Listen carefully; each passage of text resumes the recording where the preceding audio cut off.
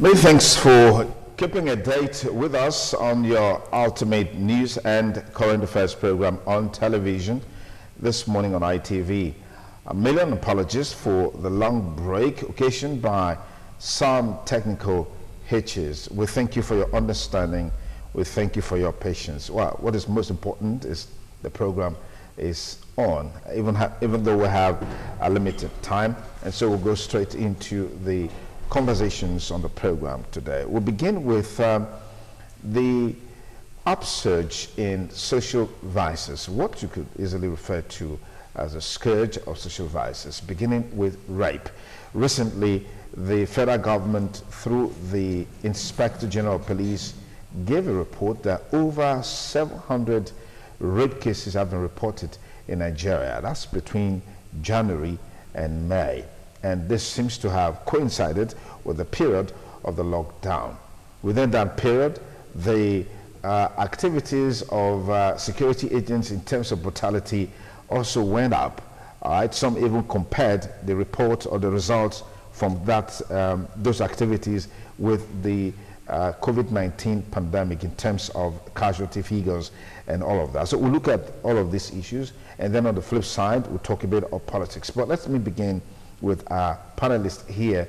I'd like to thank very specially Patriot Patrick Osage-Iholo. He is the president and founder, One Love Foundation, a frontline civil society activist. Patriot Osage-Iholo, many thanks for joining us on the program. It's a pleasure having me. Thank you for having me. We also have with us in the studio a lecturer and a public affairs commentator, an economic analyst and political analyst, Dr. Stella Omonigo from the University of Benin. Many thanks for joining us on the program. Thank you, Mr. Duke. Thank you for having me. Good morning, viewers at home. Okay, let me start with Patriot Osage-Iholo. I mean, you have been at the forefront, so to speak, in engaging the issues of social vices, particularly at a time that there seems to be an increase in all of these vices. I'm sure what's really brought the issue of rape to the front burner was the murder and rape of Wyler, a 100-level student of the University of Benin. But this issue has always been there. I want to get from you, what in your opinion has brought us to where we are now? Let's take it off from there. Well, thank you for having me, and thank you, viewers. I think what has brought us here is a systematic fellowship of our leaders. Voila, perhaps we don't end it. May also rest in peace.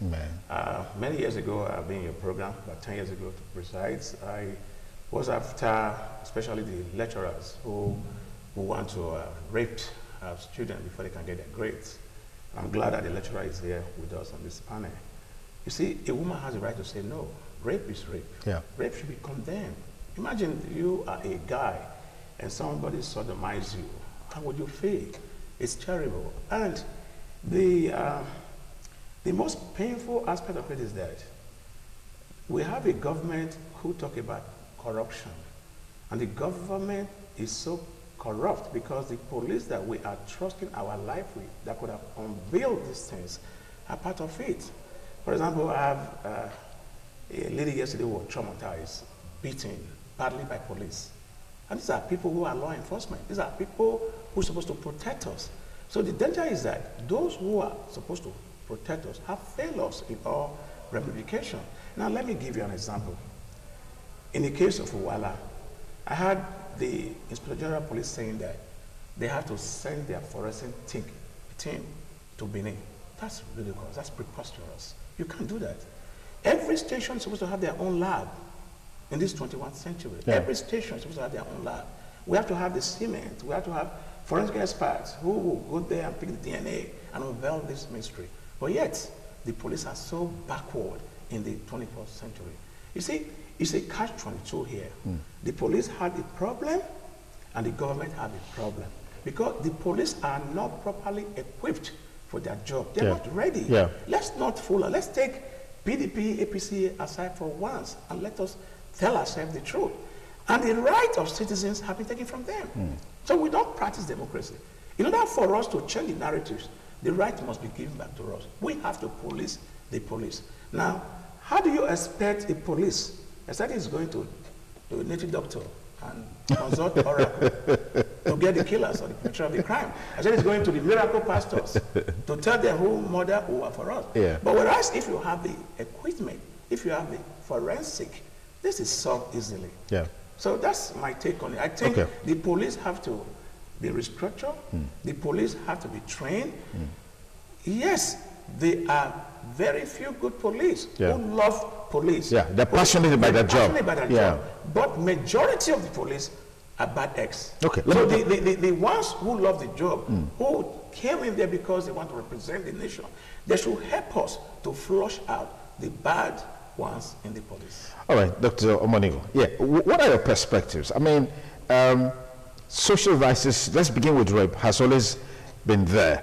But it looks like the lockdown, would you say, accentuated it, as it were? Well, I'm not going to blame it on the lockdown alone. And before I start my submission, I would like to first of all wish all our fathers back home a happy Father's Day. Yesterday was Thank you. So Thank you. I hope you're not going to charge us for that somewhere along the line. You know, No, you wives, women always have a way of getting the money back. You know, while celebrating fathers, I would like to take this question from that perspective. Okay.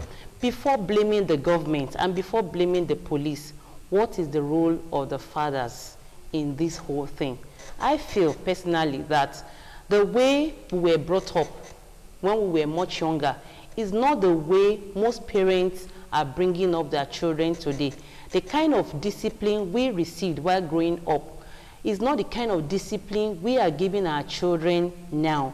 So I feel that the surge in these social vices may or could be attributed to failure in parenthood, especially in fatherhood, with all due respect to all our fathers. Okay. If I may ask, how many fathers take time out to spend time with their families? Most fathers are running after money, trying to make the family very comfortable. Thank you for that. But that's not all that matters. The children need discipline at home, especially the male. I'm coming to the female. The children need discipline at home. You need to know the way they're growing up and know their attitude, know their character. There is a limit a woman can handle children. When we're growing up in those days, by the time we'll be misbehaving, you know, my mom will usually threaten us that, look, I'm going to report to your daddy. And once she says that, all of us will just, you know, be spot on. We'll try and put on good attitude. Yeah. But now, when mommy says, I'm going to tell your father, the children will even say, where is daddy? By the time daddy will have arrived, the children would have slept. Yeah. So I think we should go back to families. The society is failing in family. The family has failed the society. Before you start blaming the police, before you start blaming the government, blame yourself. Check where we have failed at home. Having said that, now I want to also talk about the point of peer pressure. When you are not at home, you don't know your children's friends. You don't know whom they relate with. You don't know what they watch. When we're talking about peer pressure, most times they connect through social media, and then we buy these exotic phones for them. We work, we want your children, we want our children to... We want the best for them. My daughter uses an iPhone. And so we say, oh, I'm using an iPhone, so because of that, I don't check what my child is watching. And then when you see them at home, they don't make noise, your house is so quiet, you are happy that your children are not making noise. Check what they are they are doing on their social media, on their phones. You find out that that is where they get most of these ideas from.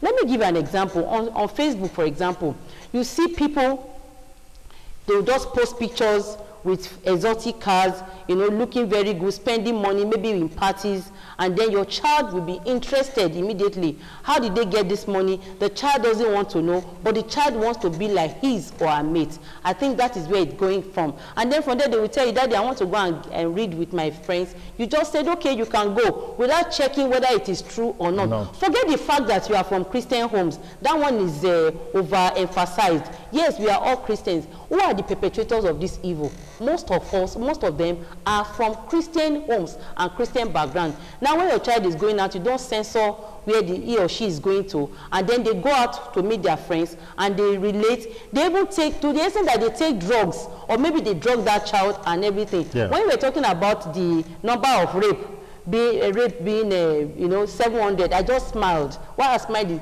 is the ones recorded that you know. Exactly. There are so many rape that cases. Are all reported. Yes, all reported. And then who are the perpetrators? They are people from homes. They are people under, you know, their parents. They are even under the roof of their parents. When they finish, they go home. You welcome them without checking out where your child is coming from. So I think that the policing should start from the family. The policing should start from fathers. The policing should start from mothers. Having said that, I would like to also talk about the ladies. You are being raped. Check. Are you sure you are not making yourself vulnerable to being raped? I'm not saying that, you know, all rape cases are because the girls, you dressed know, indecently. Yeah, you see, most times our society has completely lost it. I'm very sorry to say we have completely lost it. We want to emulate the Western world. Do we have what the Western world has in the case of security? Yeah. If you go outside the country, most countries have CCTV cameras everywhere.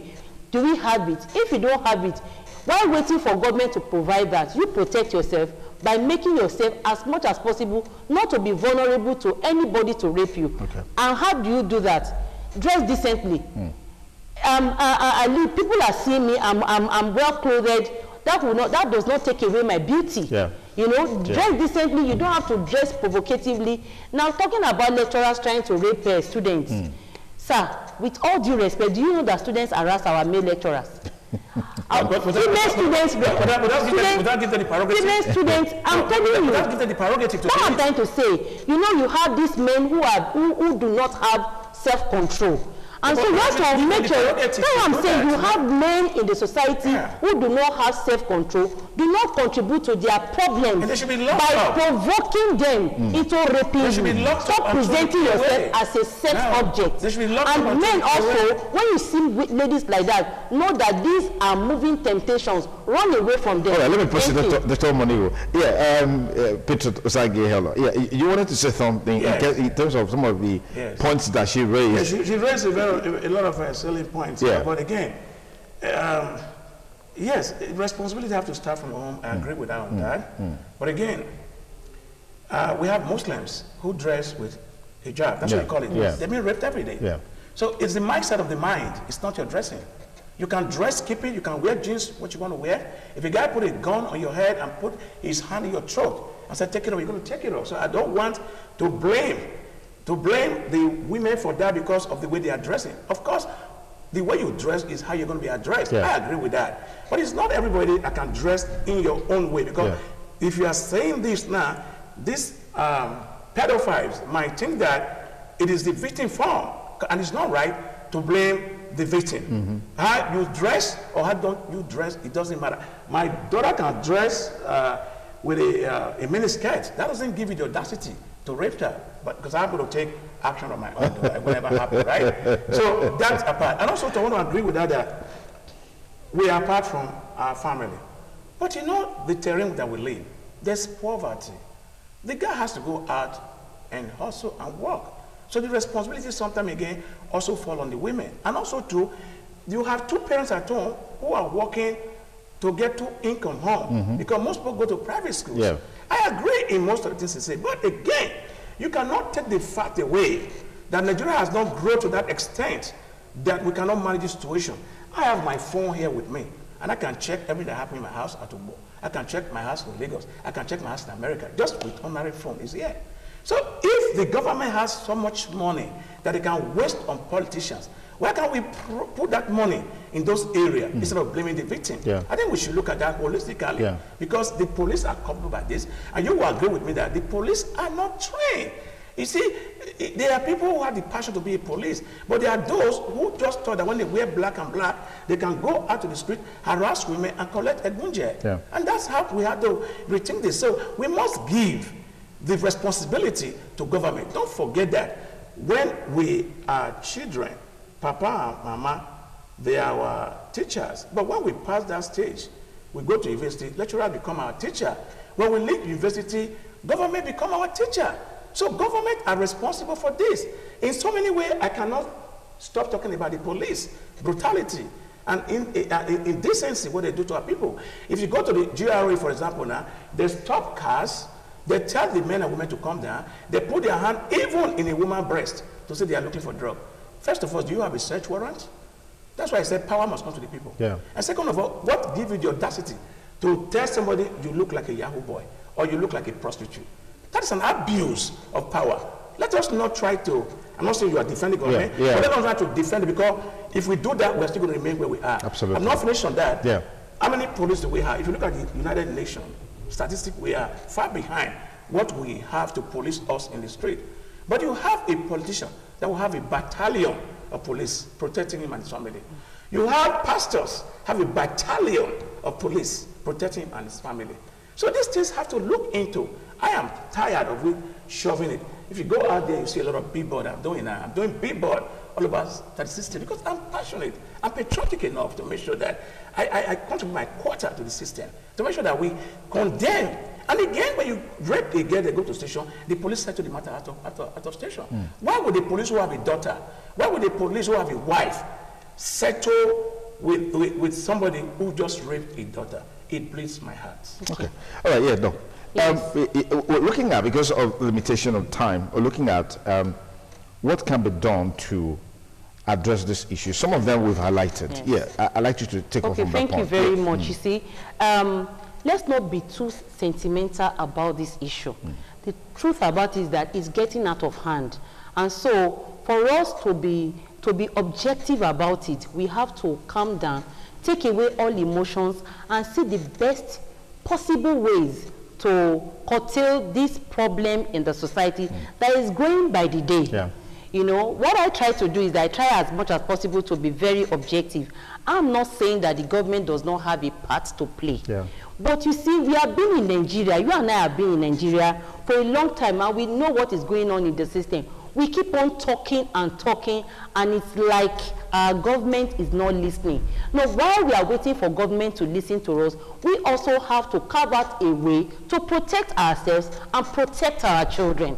Now, this is how I see it, that if I tell my children that stay away from evil, and I tell my children the consequences of some of these evil acts, I think it will also go a long way. So I call on parents today. Parents should sit their children down.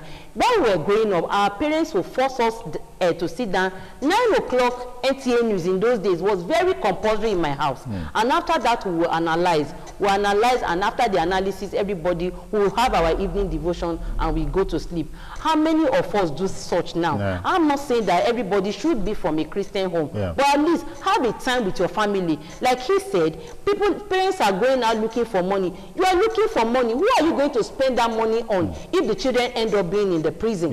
So what I'm trying to say is that while looking for money, make out time for family. I'm a very busy woman. I'm a career woman. I'm a very busy woman in a place of work. But I make sure that I must spend 2 hours with my children after work, no matter how tired I am. And when I mean 2 hours, I mean I dig into what they have done in the day. Sometimes when they are asleep, I check their phones. Now let me tell you, for parents who are privileged, to give their children, you know, some of these exotic phones and iPads, you could link up whatever they are doing to your phone. You see, that, let me just give us a secret, parents. My children will link up their iPads to our phones. We put their email addresses on our phones and put our email addresses on their iPads. So whatever they are doing, we get to know. They don't know that we have such devices. They've been trying to find out how mommy and daddy just to know some of the things they do. Yes. Sometimes when they go to some sites, my husband will just call me, check your phone, call your daughter, or check your phone, call your son. And that's what we do. And then in the evenings, we come together and we tell them that this is very, very important. Having said that, I also want to beg parents that you should be able to know the whereabouts of your children and also know the kind of friends they go out with. When we were younger, they used to say, show me your friend, and I will tell you who you are. And then each time we are going out, my father will always tell us, say, remember the child of whom you are. Do we still tell our parents such now, our children such? Most times when you wake up in the morning, your children are still in bed, you rush out, and by the time you are back in the evening, either they are on their phones or they are asleep. So parents should go back, families should go back to the grassroots and then curtail this. Then lastly, I know that time is fast. Coming to government has failed. And we are hoping for a better governance in Nigeria.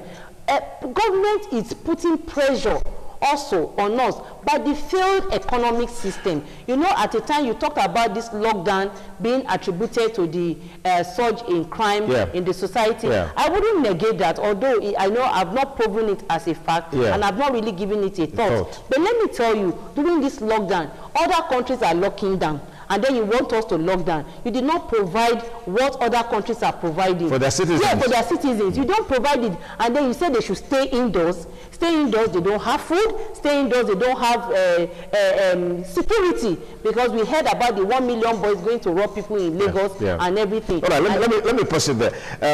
Patrick Osagihola, what are your thoughts? I mean, what we need to do to tame this scourge? Because up until the time the Weiler story came out, perhaps it wasn't really something that was given a thought. And then arrests were made. I recall there's a story in Kano State where a young guy who was accused or alleged to have raped up to 40 people. There was also another story in Port Harcourt. Another guy was alleged to have raped up to about 25 women. I mean, the story just kept on coming out. So it's like, unfortunately, the negativity of Weiler's death has now... The one you are hearing, I cut it short. The brutal one, okay? There's rape in our house every day. Because, like I said before, a woman has a right to say no. Okay. When you insist when she says no, it's raped. Okay. Even to husband and wife, you have the right to tell your husband, no, you are tired, I cannot. So a rape is a rape. Again, why I agree with most things Doc said, right? But it's one thing that she said that I want to a little bit differ from what she said, we shouldn't put emotion. Let me tell you something. We passed the emotion. You cannot change anything if you're not angry. Are you happy with the situation of this country? If Nigeria was an organized society. People have welfare. You have welfare that will take care of your children for you. But men cannot tempt them with money. Men cannot tempt them with money. I am a Canadian, I have dual citizenship. And I'll tell you, as I'm in Nigeria with this palliative measure, I got in $12,000 from Canada, free to me, to assist myself so I don't commit crime. I understand what you're saying. But we are not living our time again. The life is evolving. Your time is different now. We didn't have technology back in the days. Time. Okay? So the time is different. I think government need to help us. We need to elect people. We should stop selling our votes. I had issue recently with this killing and with this sex for grade, with so many things. And I wrote about 5 members that represent our interest, that we felt that we vote for. It was only Senator Orogide that replied me back. In a decent society, when you have issue, you go to meet a member that represents you. You cry to him. You cry to him. Over here, we have champions fighting on Facebook over Obaseki, Izayamo, Oshomole, and all that. And even in this election now, if we are lucky, you get about 400,000 that will bring out our governorship. But you know our population, and you know how many people who are online attacking each other, fighting each other over nothing. We should encourage government to educate us. We should put more money in orientation. We should let the girls know that you have the right to say no, and that no should be respected. Let them know that whenever anybody touch you, you must say something. And with the public, you also support them, whether they were naked in the pool or they were walking naked. You have no right. They have strip clubs in America where you can watch, you can touch. If you touch again in a strip club, you go to jail. Quickly, you know, you mentioned series of people, rapists who have been apprehended. Now the question is, what has happened to those people? And that's where I come to his point. I'm not saying that when I talk about not being too emotional, when you get too emotional, it blocks your emotion, will block you from getting the real thing. You don't be pursuing the shadow and leaving the object. Now, these people that have been apprehended, what has been done to them? Before you know it, they will be released and they will be back to the society. They will do worse things. We also have a case where a man, a headsman, raped a pregnant woman because the husband killed one of his cows, you know. And what my point is this: if the government can come out with a good sanction, excuse me, sir. Sorry, once the government can come out with a good sanction, you know, against rapists, I think, and they do it. What is your recommendation? Because that became a very topical issue recently online. Some talk about castrating. There was actually a House member, you know, who proposed that these people should be castrated. Why not? Castration is even one of the least punishment you could give to such people. To a rapist. Yeah, to a rapist. Because, I'm telling you. What's on this? You know why? In fact, when they said no, when they were all, I just said, now look at them. They are sympathizing with a demon. Let me use the word a demon. They are sympathizing. Somebody who has raped somebody 40 times, who has raped 40 different women, should be castrated. And not only that, if you cannot be castrated, you know, you can do something. In Indonesia, for example, if you are caught raping, you'll be killed. They do it, and because people are very, very scared. Of course, you know, in the United States as well, don't take a rape or a now,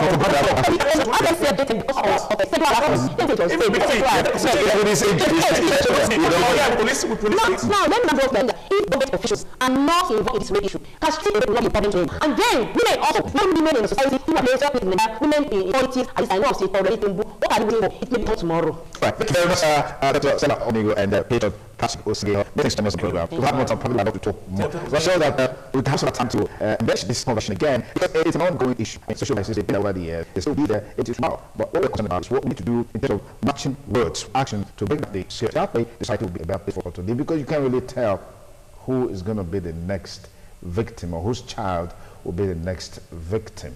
It's still TMI Monday. We'll take a short break. When we return, we'll look at Edu 2020. Don't go away.